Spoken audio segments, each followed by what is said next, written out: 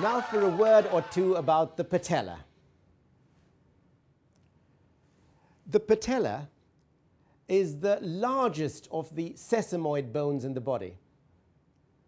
The word sesamoid comes from the Greek, meaning seed-like.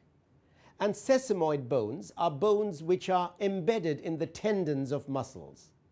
There are numerous sesamoid bones in the body, but they are usually very small nodules.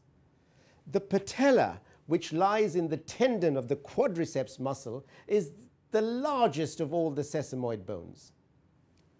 The word patella itself is of Latin derivation, meaning a flat dish.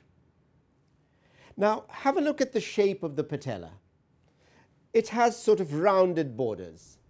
Its upper border is the widest, and its lower part is almost pointed, and that is referred to as the patella apex.